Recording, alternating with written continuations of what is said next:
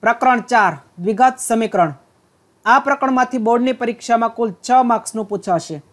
તેમાં 1 માર્ક્સનો એક પ્રશ્ન આવશે। 1 માર્ક્સનો એક પ્રશ્ન, એક પ્રશ્ન છે 2 માર્ક્સમાં આવશે અને એક પ્રશ્ન 3 માર્ક્સમાં આવશે।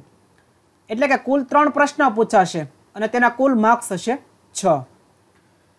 હવે પ્રકરણ 2 જ્યારે આપણે ભણ્યા બહુપદીઓ, તેમાં દ્વિઘાત બહુપદી વિશે અભ્યાસ કરી ગયા અને દ્વિઘાત બહુપદીનું સામાન્ય સ્વરૂપ છે આ રીતે હતું: ax² + bx + c, જ્યાં a બરાબર નથી 0 તથા abc એ વાસ્તવિક સંખ્યાઓ છે, વાસ્તવિક સંખ્યાઓ। તો ax² + bx + c જે બહુપદી છે એમાં મોટામાં મોટી ઘાત 2 છે, એટલે કે બહુપદીની ઘાત 2 છે અને 2 ઘાતવાળી બહુપદીને દ્વિઘાત બહુપદી તરીકે આપણે ઓળખતા હતા। તો જો આ બહુપદીના બરાબર 0 લઈ લઈએ, એટલે કે એની કિંમત બરાબર 0 લઈએ તો એ દ્વિઘાત બહુપદી છે સમીકરણ બની જાય। એટલે કે ax² + bx + c બરાબર 0 લઈએ તો હવે આ દ્વિઘાત બહુપદી એ દ્વિઘાત સમીકરણમાં રૂપાંતરિત થઈ ગઈ, જ્યાં a બરાબર નથી 0। એ એટલા માટે 0 નથી લેવાનો કે જો એની કિંમત 0 લઈ લઈએ તો x² અને એનો ગુણાકાર છે 0 આવે તો પછી આ પદ છે એનું અસ્તિત્વ ન રહે, તો બાકી કેટલું રહે? bx + c, અને bx + c માં મોટામાં મોટી ઘાત 1 છે, તો પછી એ દ્વિઘાત સમીકરણ રહેતું નથી, કારણ કે એક ઘાતવાળું સમીકરણ બની જાય। એટલે ખાસ અહીંયા ધ્યાન રાખવું કે જે પણ ચલની 2 ઘાત હોય એનો સહગુણક ક્યારેય 0 હોવો જોઈએ નહીં।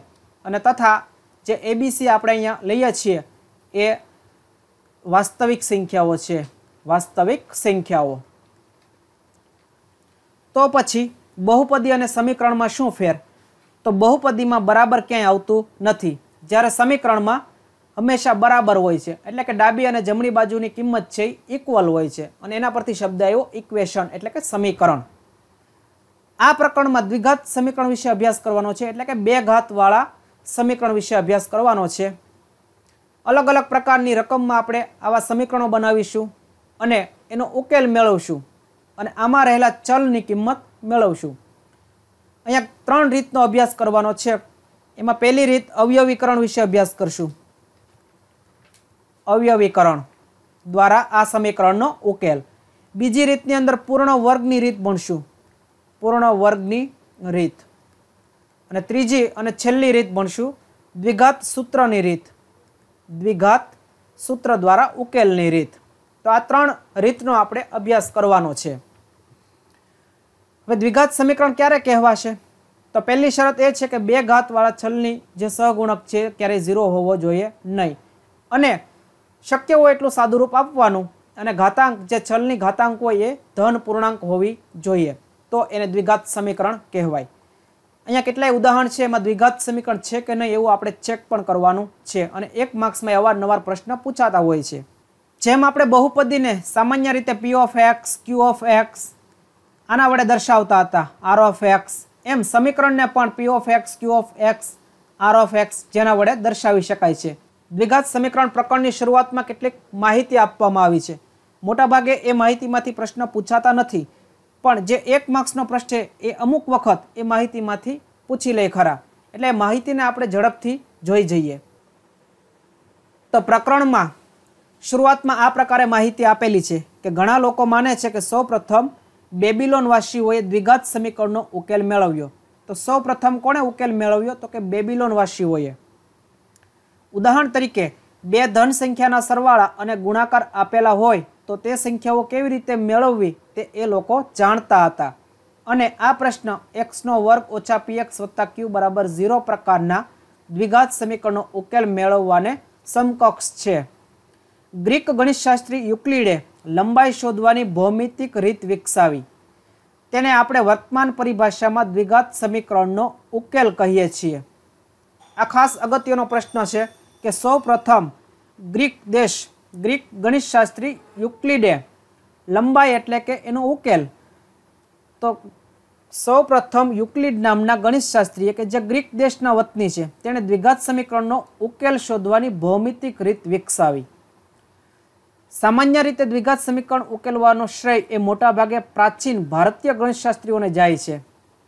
વાસ્તવમાં એટલે કે ખરેખર બ્રહ્મગુપ્તે ax નો વર્ગ વત્તા bx બરાબર 0 દ્વિઘાત સમીકરણના ઉકેલ માટેનું સ્પષ્ટ સૂત્ર આપ્યું. તો ખૂબ જ અગત્યનો પ્રશ્ન છે કે ax નો વર્ગ વત્તા bx બરાબર c પ્રકારનું સૂત્ર સૌપ્રથમ કોણે આપ્યું?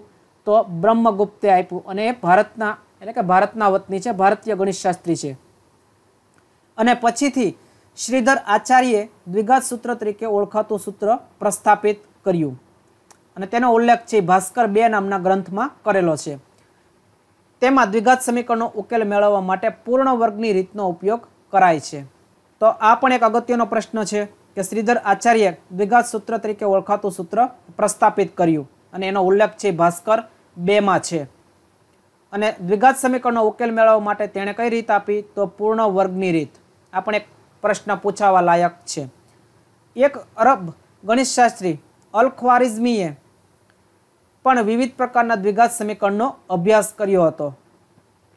અબ્રાહમ બારહિયા હા નાસી એ યુરોપમાં 1145માં તેણે લખેલ પુસ્તક લાઇબર એમ્બેડોરમમાં પણ ભિન્ન ભિન્ન દ્વિઘાત સમીકરણના પૂર્ણ ઉકેલ આપેલા છે.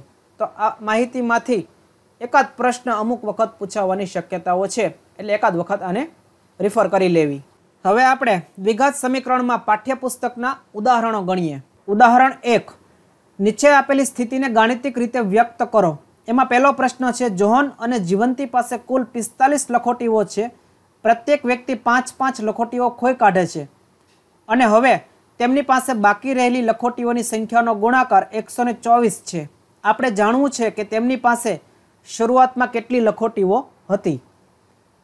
તો જે રીતે પ્રકરણ 3ની અંદર સમીકરણો બનાવતા એમ અહીંયા પણ આપણે સમીકરણ બનાવવાનું છે અને એનો ઉકેલ મેળવવાનો છે.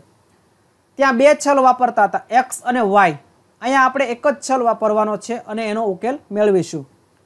તો અહીંયા કુલ લખોટીઓની સંખ્યા 45 છે, અને આપણે ધારી લઈએ કે જોહન પાસે x લખોટીઓ છે. એટલે કે જોહન પાસે જો આ 45માંથી x લખોટીઓ હોય તો જીવંતી પાસે કેટલી બાકી રહે? તો 45માંથી x બાદ કરીએ એટલી જીવંતી પાસે બાકી રહે. એટલે કે 45 ઓછા x જેટલી લખોટીઓ એ જીવંતી પાસે બાકી રહે. તો અહીં લખી શકાય કે ધારો કે જોહન પાસે x લખોટીઓ હતી. તેથી જીવંતી પાસે રહેલી લખોટીઓની સંખ્યા કેટલી થશે? તો કુલ 45 છે, એમાંથી જોહન પાસે x છે, તો જીવંતી પાસે 45 ઓછા x જેટલી હશે. હવે આગળ માહિતી એમ કહે છે કે પ્રત્યેક વ્યક્તિ 5-5 લખોટી ખોઈ કાઢે છે. એટલે આ જે લખોટીઓ છે એમાંથી 5-5 લખોટી એ બંને ખોઈ નાખે છે. જોહન પોતાની પાસે x માંથી 5 લખોટી ખોઈ નાખે તો આ રીતે સમીકરણ આગળ વધે કે જોહન અને જીવંતી 5-5 લખોટીઓ ખોઈ કાઢે છે. માટે જોહન પાસે બાકી રહેતી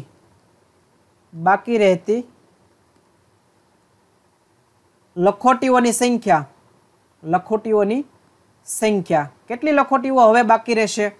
તો x હતી એમાંથી એને 5 ખોઈ નાખી, તો જોહન પાસે હવે કેટલી રહી? તો x માંથી તમે 5 બાદ કરી નાખો કે જે ખોવાઈ ગઈ છે એટલી લખોટી હવે એની પાસે હોય. તથા જીવંતી પાસે બાકી રહેતી લખોટીઓની સંખ્યા કેટલી થશે? તો જીવંતી પાસે શરૂઆતમાં છે 45 ઓછા x જેટલી. આટલી લખોટી હતી અને એમાંથી એણે 5 ખોઈ નાખી, તો હવે બાકી રહેશે 45માંથી 5 જાય તો 40 ઓછા x આટલી લખોટીઓ જીવંતી પાસે બાકી રહે. અને આગળ સમીકરણમાં માહિતી આપી છે કે એ બંને સંખ્યા જે બાકી રહી એનો ગુણાકાર છે કેટલો થાય છે 124. એટલે કે x ઓછા 5 અને 40 ઓછા x નો ગુણાકાર છે 124 થાય. તો અહીંયા લખી શકાય કે આપેલ માહિતી અનુસાર x ઓછા 5 કે જે જોહન પાસે હવે લખોટીઓ છે અને 40 ઓછા x કે જે જીવંતી પાસે છે અને બંનેનો ગુણાકાર છે 124 થાય છે. એટલે એના બરાબર 124. ગુણાકાર કરીએ તો x ગુણ્યા 40 એટલે 40x થાય ઓછા x ગુણ્યા x નો વર્ગ ઓછા 40 ગુણ્યા 5 એટલે કે 5 × 6 = 200 અને ઓછા ઓછા વત્તા થઈ જશે 5x બરાબર 124. એટલે માઇનસ x નો વર્ગ 40x વત્તા 5x તો સરવાળો થશે 45x ઓછા 200 બરાબર 124. આગળ સાદુરૂપ આપીએ તો -x નો વર્ગ વત્તા 45x ઓછા 200 અને જો 124 બરાબરની આ બાજુ આવે તો માઇનસ થઈ જાય 124 બરાબર 0. -x નો વર્ગ વત્તા 45x સરવાળો થશે બંને માઇનસ છે એટલે 324 થશે બરાબર 0. હવે -1 સામાન્ય કાઢી લઈએ -1 તો અંદર બાકી રહેશે x નો વર્ગ ઓછા 45x વત્તા 324 બરાબર 0. અને -1 બરાબરની આ બાજુ 0 ના છેદમાં આવે તો 0 થઈ જાય એટલે ફાઇનલી આપણને મળશે x નો વર્ગ ઓછા 45x વત્તા 324 બરાબર 0. તો અહીંયા આ પ્રશ્નની અંદર આપણને માત્ર ગાણિતિક સ્વરૂપ મેળવવાનું કીધું છે કે ગાણિતિક રીતે એને વ્યક્ત કરો. તો આ ગાણિતિક રીતે વ્યક્ત થઈ ગયા. આપણે આ સમીકરણનો ઉકેલ મેળવવો છે જે ખરેખર ઉદાહરણમાં કીધું નથી. તો ઉકેલ મેળવવા માટે છેલ્લું પદ એટલે કે 324 અને x ના વર્ગનો જે સહગુણક હોય એ બંનેનો ગુણાકાર કરવાનો. તો અહીંયા x ના વર્ગનો સહગુણક 1 છે એનો ગુણાકાર એ છેલ્લું પદ છે 324 એની સાથે કરવાનો અને જે ગુણાકારનો જવાબ આવે એમાં આ ક્રિયા કરવાની. અહીંયા સરવાળો છે એટલે સરવાળાની ક્રિયા કરતા જવાબ કેટલો લાવવાનો -45. દરેક દાખલામાં દરેક દ્વિઘાત સમીકરણના અવયવ આ રીતે પાડવાના. છેલ્લું પદ અને પહેલા પદના સહગુણકનો ગુણાકાર કરવાનો. જે જવાબ આવે એના અવિભાજ્ય અવયવ પાડવાના અને અવયવ પાડી છેલ્લા પદની આગળ જે પ્રકારનું ચિહ્ન હોય કાં તો વત્તા હશે અને કાં તો ઓછા હશે એ પ્રકારે ક્રિયા કરી અને મધ્યમ પદ લાવવાનું. તો 324ના અવિભાજ્ય અવયવ પાડીએ તો 324 એ બેકી સંખ્યા છે 2 વડે ભાગાલશે તો 2 એટલે અહીંયા અડધા થશે 16 દુ 32 અને 2 દુ 4. ફરીવાર 2 વડે ભાગાલશે 8 દુ 16 2 એકા 2. 3 વડે ભાગાલશે તો 27 તેરી 81 થશે. હજી 3 વડે ભાગાલશે 9 તેરી 27 3 તેરી 9 અને 3 એકા 3. તો 324ના અવિભાજ્ય અવયવ શું પડ્યા 2 ગુણ્યા 2 ગુણ્યા 3 ગુણ્યા 3 ગુણ્યા 3 ગુણ્યા 3. તો આ 324ના અવિભાજ્ય અવયવ મળ્યા. હવે આપણે આમાંથી એવી જોડીઓ સેટ કરવાની કે સરવાળો કરતા 45 -45 થવા જોઈએ. તો અલગ અલગ જોડીઓ વિશે વિચારવાનું. દાખલા તરીકે આપણે આ 3 લઈએ તો 3 દુને 6 અને 6 દુને 12 થાય આ 3નો ગુણાકાર. બાકી કેટલા રહેશે તો આ 3 પદ બાકી રહે 3 તેરી 9 અને 9 તેરી 27. હવે જોવાનું કે આ બેનો સરવાળો છે એ 45 આવે છે તો 27 અને 12નો સરવાળો કરીએ તો એ 39 થશે એટલે કે 45 આવતા નથી. તો આ જોડી છે કામ લાગશે નહીં. તો એના સિવાયની કોઈ જોડી વિચારીએ તો 3 દુ 6 અને 6 તેરી 18 આ સંખ્યાઓ લઈએ આપણે 2 ગુણ્યા 3 ગુણ્યા 3 એટલે કે 3 તેરી 9 અને 9 દુ 18. તો બાકી રહેશે અહીંયા 2 અને અહીંયા 2 વખત 3 બાકી રહે તો 3 તેરી 9 અને 9 દુ 18. શું આ બેનો સરવાળો છે 45 આવે છે તો 18 વત્તા 18 તો 36 થાય એ પણ આવતો નથી એટલે આ જોડીથી પણ અવયવ પડશે નહીં. તો આવી રીતે આપણે જોડીઓ અલગ અલગ વિચારવાની. એક પણ સંખ્યા બાકી ન રહેવી જોઈએ અને એક પણ સંખ્યા છે એનું રિપીટેશન થવું જોઈએ નહીં. તો બીજી જોડી વિચારીએ 3 તેરી 9 3 ગુણ્યા 3 એટલે કે 3 તેરી 9. હવે બાકી કઈ રહી છે તો 3 તેરી 9 9 દુ 18 અને 18 દુ 36. તો 36 + 9 છે 45 થાય છે તો કે યસ બેયનો સરવાળો 45 થઈ જાય તો આ અવયવ છે એટલે કે આ જોડી છે એ આપણે ઉપયોગ કરી શકીએ આમ શક્ય હોય એટલી જોડીઓ વિચારશો એટલે એક જોડી તો એવી તમને 100% મળશે કે એનો સરવાળો છે -45 થાય હવે -45 લાવવા માટે બે સંખ્યાને આપણે માઇનસ કરવી પડશે -36 અને -9 કારણ કે માઇનસ માઇનસ હોય તો સરવાળો થાય અને -45 આવી જાય તો આપણને અવયવ મળી ગયા આ જે બધું કામ છે રફ કામ છે જેને દાખલામાં બતાવવાની જરૂર નથી તો અવયવ આ રીતે પડશે x² ઓછા 36x ઓછા 9x વત્તા 324 બરાબર 0 હવે બંને પદમાંથી સામાન્ય કાઢીએ તો અહીંયાથી સામાન્ય નીકળશે x એટલે કે બાકી રહેશે x ઓછા 36 અને અહીંથી સામાન્ય 9 કાઢી લઈએ -9 કારણ કે આપણે આના જેવું કૌંસ લાવવું છે તો -9 સામાન્ય કાઢી લઈએ તો x બાકી રહી વત્તા હતા એ ઓછા થઈ જશે કારણ કે ઓછા સામાન્ય કાઢ્યા છે અને 324 માંથી જો આપણે 9 સામાન્ય કાઢીએ એટલે કે 9 વડે ભાગાકાર કરીએ તો અહીંયા 36 બાકી રહે બરાબર 0 હવે આખું પદ સામાન્ય કાઢી લઈએ તો x ઓછા 36 અહીંયા બાકી રહેશે x અને ઓછા 9 બરાબર 0 તો x બરાબર 36 આવ્યા અથવા તો x બરાબર 9 આવ્યા અહીંયા અથવા લખવાનું છે કારણ કે આ બંનેનો ગુણાકાર છે 0 થાય છે એમાં કોની કિંમત 0 છે આપણને ખ્યાલ નથી આના બરાબર 0 હશે તો પણ બેયનો ગુણાકાર 0 થઈ જાય અને જો આના બરાબર 0 હોય તોય બેયનો ગુણાકાર 0 થઈ જાય પણ કોઈ એક બરાબર 0 હશે એટલે આના બરાબર 0 હશે અથવા તો આના બરાબર 0 હશે તો આના પરથી મળે x બરાબર 36 અથવા તો આના બરાબર મળે x બરાબર 9 તો જોહન પાસે રહેલી લખોટીઓ x ધારી હતી એટલે કે જવાબ છે x નો કેટલો આવ્યો 36 હોય અથવા તો 9 હોય એટલે એનો મતલબ એવો થયો કે જોહન પાસે કાં તો 36 લખોટીઓ હશે તો જીવંતી પાસે કેટલી હોય તો એની પાસે 9 હોય કારણ કે બંનેનો સરવાળો છે 45 થાય એટલે જોહન પાસે જો 36 હશે તો જીવંતી પાસે કેટલી લખોટીઓ હશે 9 લખોટીઓ હશે અને જો જોહન પાસે 9 લખોટીઓ હોય તો જીવંતી પાસે કેટલી હોય 36 લખોટીઓ હોય તો અહીંયા જવાબની બે શક્યતાઓ છે એટલે છેલ્લે આ ફાઇનલી જવાબ લખવાનો કે જોહન પાસે 36 લખોટીઓ હશે 36 લખોટીઓ હશે તો જીવંતી પાસે લખોટીઓની સંખ્યા કેટલી હશે 9 અને જો જીવંતી પાસે 36 લખોટીઓ હશે તો જોહન પાસે કેટલી હશે 9 હશે આમ અહીંયા બે શક્યતાઓ છે કે કાં તો જોહન પાસે 36 તો જીવંતી પાસે 9 અને જોહન પાસે 9 તો જીવંતી પાસે 36 તો આ રીતે તાળો મેળવવાનો દાખલા નંબર 2 એક કુટીર ઉદ્યોગ એક દિવસમાં કેટલાક રમકડા બનાવે છે પ્રત્યેક રમકડું બનાવવાનો ખર્ચ એ 55 માંથી એક દિવસમાં ઉત્પાદિત થતા રમકડાની સંખ્યા બાદ કરીએ તેટલો છે કોઈ એક ચોક્કસ દિવસે ઉત્પાદન ખર્ચ એ 750 છે તો આપણે તે દિવસે ઉત્પાદિત રમકડાની સંખ્યા જાણવી છે તો અહીંયા કોઈ એક ગૃહ ઉદ્યોગ છે અને એ ગૃહ ઉદ્યોગની અંદર રમકડા બનાવવામાં આવે છે અને અહીંયા એમ કીધું કે પ્રત્યેક રમકડું બનાવવાનો ખર્ચ એ કેટલા રૂપિયા થાય તો 55 માંથી એક દિવસમાં ઉત્પાદિત થતા રમકડાની સંખ્યા જેટલો એટલે દાખલા તરીકે આજે જો આપણે 10 રમકડા બનાવ્યા હોય તો 55 માંથી 10 બાદ કરીએ તો કેટલા વધે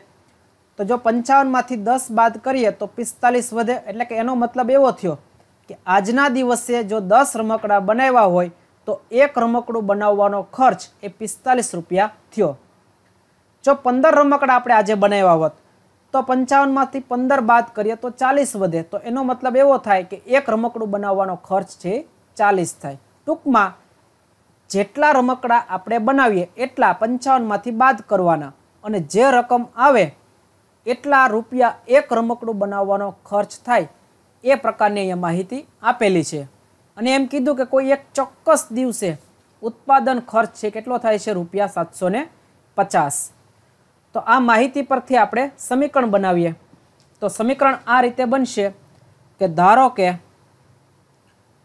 કે કોઈ એક દિવસે ઉત્પાદિત થતા રમકડાની સંખ્યા ઉત્પાદિત થતા રમકડાની સંખ્યા કેટલી છે? x. સંખ્યા x છે. એટલે કે કોઈ એક દિવસે x જેટલા રમકડા આપણે બનાવીએ છીએ. તો પછી ખર્ચ કેટલો થાય તે દિવસે? તો જેમ આપણે અહીંયા 55માંથી જેટલા રમકડા બાદ કરીએ બનાવ્યા હોય એટલા, એમ અહીંયા x બનાવ્યા તો 55માંથી x બાદ કરવા પડે. તો અહીંયા લખી શકાય કે આથી પ્રત્યેક રમકડું બનાવવાનો ખર્ચ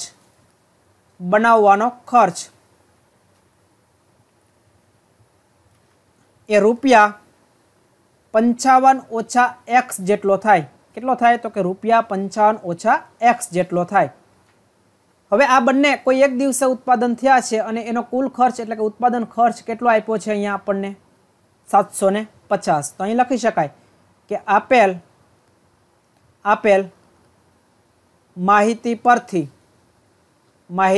પરથી ફરી એકવાર અહીંયા સમજો કે દાખલા તરીકે આજે આપણે 10 રમકડા બનાવ્યા છે તો એક રમકડાનો ખર્ચ કેટલો થાય? 45. અને કેટલા રમકડા બનાવ્યા છે? તો 10. તો આપણે ખર્ચ ટોટલ કેટલો થયો આજના દિવસનો? 450 રૂપિયા થયો. એમ અહીંયા આપણે x રમકડા બનાવ્યા તો એનો ખર્ચ કેટલો થયો? તો કે 55 ઓછા x જેટલો. અને કુલ ખર્ચ કેટલો થયો હશે? તો x ગુણ્યા 55 ઓછા x જેટલો થયો હશે. તો એ પરથી શું લખી શકાય કે x ગુણ્યા 55 ઓછા x અને આ બેયના ગુણાકારનો કુલ ખર્ચ આપણને આપ્યો છે 750 રૂપિયા. તો આના બરાબર થાય 750. ગુણાકાર કરીએ તો 55x ઓછા x નો વર્ગ બરાબર 750. એટલે કે માઇનસ x નો વર્ગ વત્તા 55x. આ બાજુ આવે તો માઇનસ 750 બરાબર 0. ચિહ્ન બદલી નાખીએ તો x નો વર્ગ થાય વત્તા છે ત્યાં ઓછા 55x અને વત્તા 750 બરાબર 0. તો જે ગાણિતિક સમીકરણ મેળવવાનું કીધું હતું એ આપણને મળી ગયું. x નો વર્ગ ઓછા 55x વત્તા 750 બરાબર 0. તો આ એક દ્વિઘાત સમીકરણ મળ્યું. હવે આ દિવસે કેટલા રમકડા બન્યા હશે એ જો આપણે જાણવું હોય તો વધારાની ગણતરી કરીએ. તો વધારાની ગણતરીની અંદર આપણું સમીકરણ છે x નો વર્ગ ઓછા 55x વત્તા 750 બરાબર 0. 750 અને પહેલા પદનો સહગુણક એ બેનો ગુણાકાર કરવાનો તો 1 ગુણ્યા 750 થશે. અને આ જે ગુણાકારનો જવાબ આવે એના એવા અવયવો પાડવાના કે સરવાળો કરતા -55 આવે. સૌપ્રથમ આપણે 750ના અવિભાજ્ય અવયવ પાડીએ તો 750 બેકી સંખ્યા છે અને 2 વડે ભાગ આલે. 3 દુ 6, 1 વધે તો 7 દુ 14, 1 વધે 5 દુ ને 10, 375 દુ 750 થાય. હવે 5 આવ્યા એટલે 3 વડે જોઈએ તો 7 ને 5 12, 12 ને 3 15 એ 3 ના ઘડિયામાં આવે એટલે 3 વડે ભાગ આલશે. 3 એકા 3, 3 દુ 6, 1 વચ્ચે અને 5 તેરી 15 એટલે કે 125. 5 ને 2 7 ને 8 3 ના ઘડિયામાં ન આવે એટલે હવે સીધા અવિભાજ્ય સંખ્યા 5 થી ભાગ આલશે. 5 દુ 10, 2 વચ્ચે 25, 5 25, 25 5 125 અને 5 25, 5 એકા 5. તો 750 ના અવિભાજ્ય અવયવો મળ્યા 2 ગુણ્યા 3 ગુણ્યા 5 ગુણ્યા 5 ગુણ્યા 5. હવે જે આ અવયવો મળી ગયા એમાંથી એવી જોડીઓ બનાવવાની કે સરવાળો કરતા -55 આવવા જોઈએ. તો એક જોડી આપણે બનાવીએ તો 5 તેરી 15 અને 15 દુ 5 તેરી 15, 15 દુ 30 અને બીજી જોડી બાકી રહેશે 5 5 25. તો આ બેનો સરવાળો કરીએ તો 30 વત્તા 25 કેટલા થઈ જાય? 55. અને -55 લાવવા માટે બેયને માઇનસ આપી દઈએ તો પણ સરવાળો થાય અને -55 આવી જાય. તો આવી રીતે જોડીઓ બનાવવાની. હવે એ કિંમત અહીંયા લખીએ તો x નો વર્ગ ઓછા 30x ઓછા 25x અને વત્તા 750 બરાબર 0. બે પદમાંથી સામાન્ય કાઢીએ તો અહીંથી x સામાન્ય નીકળશે, બાકી રહેશે x ઓછા 30 અને અહીંયા માઇનસ સામાન્ય કાઢીએ કારણ કે અહીંયા વત્તા છે આપણે ઓછા લાવવાના છે તો માઇનસ સામાન્ય કાઢી લઈએ. x એટલે કે 25 સામાન્ય કાઢીએ તો x બાકી રહે અને ઓછા થઈ જશે. 750 માંથી જો 25 એટલે કે 750 ને 25 વડે ભાગાકાર કરવામાં આવે તો જવાબ છે 30 મળશે બરાબર 0. હવે આખે આખું પદ સામાન્ય કાઢી લઈએ તો x ઓછા 30 બે જગ્યાએ છે तो x ओछा 30 सामान्य निकली जाए। अहींया बाकी रही x અને અહીંયા બાકી રહેશે 25 બરાબર 0 એટલે કે x ઓછા 30 બરાબર 0 હશે બરાબર 0 અથવા x ઓછા 25 બરાબર 0 એટલે કે x બરાબર 30 અથવા x બરાબર 25 આમ x ની આપણને બે કિંમત મળી x બરાબર 25 અને x બરાબર 30 તો કોઈ એક દિવસે બનતા રમકડાની સંખ્યા આપણે x ધારી છે એટલે કે જો 30 રમકડા બનતા હોય તાળો ચેક કરીએ તો 30 રમકડા જો બનતા હોય તો ખર્ચ કેટલો થાય પ્રત્યેક રમકડાનો તો 55 માંથી 30 બાદ કરવા પડે અને 55 માંથી 30 બાદ કરીએ તો એક રમકડાનો ખર્ચ છે કેટલો થાય 25 રૂપિયા થશે તો 25 ગુણ્યા 30 કરીએ તો 25 તેરી 75 750 મળી જાય છે કુલ રકમ અને x ની બીજી કિંમત 25 મળી એટલે કે જો એક દિવસે 25 રમકડા બનતા હોય તો ખર્ચ કેટલો થાય તો 55 માંથી 25 બાદ કરીએ તો 30 વધે તો પણ ગુણાકાર અહીંયા કરીએ તો 25 તેરી 75 કુલ ખર્ચ છે 750 રૂપિયા મળી જાય છે એટલે ચોક્કસ દિવસે એમ કહી શકાય કે કાં તો 30 રમકડા બનતા હશે અથવા તો 25 રમકડા બનતા હશે બેય માટે આ જવાબ સાચો છે એટલે x બરાબર 30 અથવા તો x બરાબર 25 એટલે અહીંયા ફાઇનલી લખી શકાય કે આમ કોઈ એક દિવસે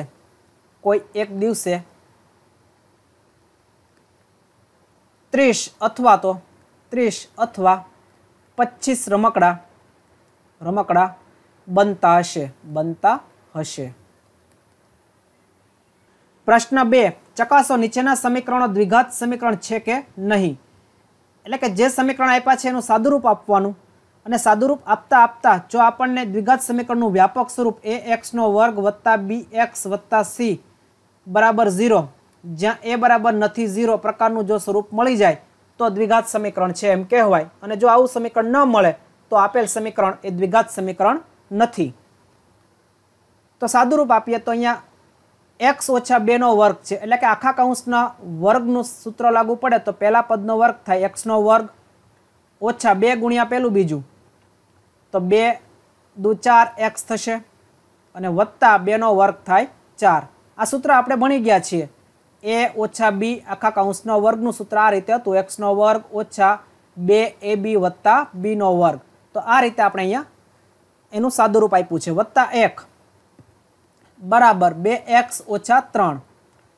હવે બધા પદને એક બાજુ લઈ લઈએ તો x² ઓછા 4x ઓછા 2x 4 ને 1 5 થાય એટલે કે વત્તા 5 અને ઓછા 3 આ બાજુ આવે તો વત્તા 3 બરાબર 0 એટલે x² ઓછા 6x થશે 5 વત્તા 3 એટલે કે 8 બરાબર 0 શું આ જે સમીકરણ મળ્યું એ ax² વત્તા bx વત્તા c પ્રકારનું છે તો અહીંયા જોઈ શકાય છે કે આપેલ સમીકરણ જે છે એ ax² વત્તા bx વત્તા c પ્રકારનું છે એટલે આપેલ સમીકરણ એ દ્વિઘાત સમીકરણ છે એટલે અહીંયા લખવાનું કે આપેલ સમીકરણ ax² વત્તા bx વત્તા c બરાબર 0 જ્યાં a બરાબર નથી 0 પ્રકારનું હોવાથી x ઓછા 2 નો વર્ગ વત્તા 1 બરાબર 2x ઓછા 3 એ દ્વિઘાત સમીકરણ છે દાખલા નંબર 2 x વત્તા 1 વત્તા 8 બરાબર x વત્તા 2 x ઓછા 2 તો જે પણ સમીકરણ ચેક કરવાના કીધા એનું સૌપ્રથમ શક્ય હોય એટલું સાદુરૂપ આપવાનું તો સાદુરૂપ આપીએ તો x નો અંદર ગુણાકાર થાય x² વત્તા x વત્તા 8 થશે બરાબર બે પદના તફાવતનું સૂત્ર છે એટલે કે x² થાય ઓછા 4 થાય x વાળા એક બાજુ ભેગા કરીએ તો x² ઓછા x² વત્તા x વત્તા 8 ઓછા આ બાજુ આવે તો વત્તા 4 થઈ જાય બરાબર 0 x² અને x² છે ઉડી જશે કારણ કે બાદ બાકી 0 થઈ જાય બાકી રહેશે x વત્તા 8 વત્તા 4 એટલે કે 12 બરાબર 0 તો અહીંયા જોઈ શકાય છે કે x વત્તા 12 બરાબર 0 એ સમીકરણ ax² વત્તા bx વત્તા c પ્રકારનું નથી એટલે અહીં લખી શકાય કે આપેલ સમીકરણ ax નો વર્ગ વત્તા bx વત્તા c બરાબર 0, જ્યાં a બરાબર નથી 0,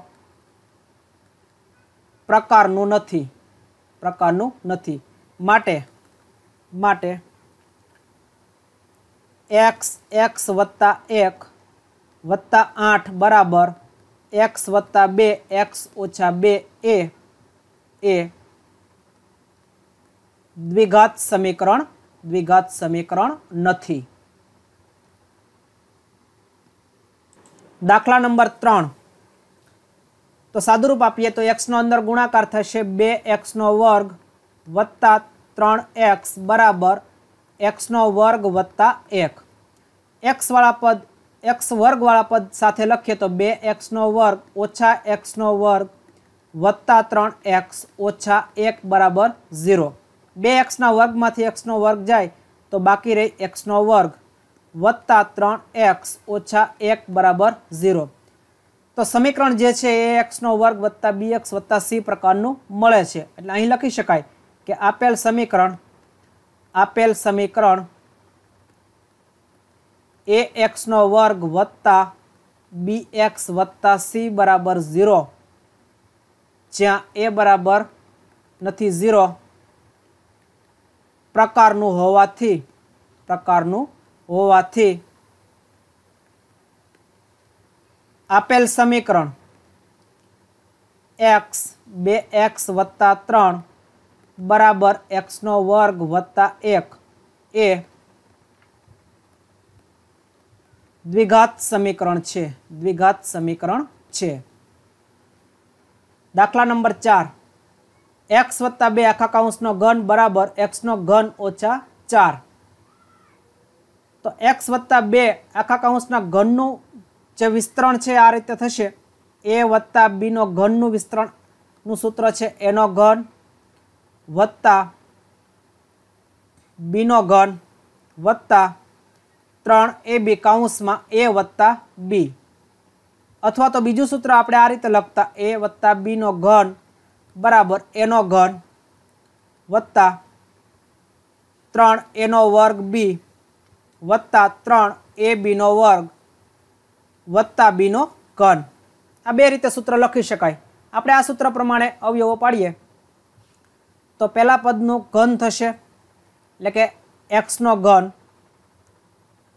વત્તા 3 ગુણ્યા પહેલા પદનો વર્ગ બીજો પદ, તો 3 પહેલું પદ છે x અને એનો વર્ગ કરવાનો એટલે x નો વર્ગ અને બીજું પદ છે 2 વત્તા 3 ગુણ્યા પહેલું પદ એમને બીજા પદનો વર્ગ તો 3x અને બીજું પદ છે 2 નો વર્ગ થશે વત્તા b નો ઘન એટલે કે 2 નો ઘન, તો 2 નો ઘન બરાબર છે x નો ઘન ઓછા 4.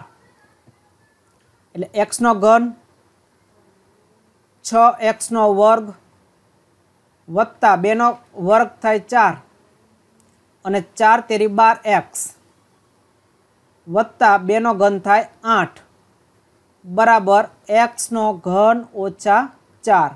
હવે દરેક પદને ડાબી બાજુ લઈ લઈએ તો x નો ઘન ઓછા x નો ઘન વત્તા 6x નો વર્ગ વત્તા 12x વત્તા 8 અને 4 આ બાજુ આવે તો વત્તા 4 બરાબર 0. x ના ઘનમાંથી x નો ઘન જાય તો 0 થઈ જાય. 6x નો વર્ગ વત્તા 12x 8 વત્તા 4 એટલે કે 12 બરાબર 0. 6 સામાન્ય કાઢી લઈએ તો બાકી રહે x નો વર્ગ 6 દુને 12 થાય એટલે 2x વત્તા 2 બરાબર 0. તો સમીકરણ મળ્યું x નો વર્ગ વત્તા 2x વત્તા 2 બરાબર 0. તો જે દ્વિઘાત સમીકરણ છે એટલે અહીં લખી શકાય કે આમ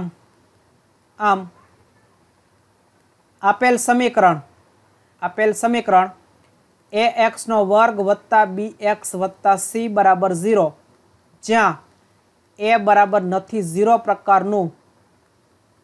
પ્રકારનું હોવાથી આપેલ સમીકરણ કયું સમીકરણ આપણને આપ્યું છે? મૂળ સમીકરણ. તો x નો વર્ગ x વત્તા 2 નો ઘન બરાબર x નો ઘન ઓછા 4 એ દ્વિઘાત સમીકરણ છે. દ્વિઘાત સમીકરણ છે. વિદ્યાર્થી મિત્રો, દરેક પ્રકરણના સ્વાધ્યાયના દાખલાની ગણતરી, બધા જ ઉદાહરણની ગણતરી તથા સમજૂતી, દરેક પ્રકરણની યુનિટ ટેસ્ટ જવાબો સાથે, બોર્ડની પરીક્ષાને અનુરૂપ પ્રેક્ટિસ પ્રશ્નપત્રો, દરેક પ્રકરણના વધારાના દાખલા, ઉપરોક્ત દરેક યુટ્યુબ વિડીયોની લિંક માટે અમારી વેબસાઇટ www.gujaratimaths.com ની મુલાકાત લો. Thank you.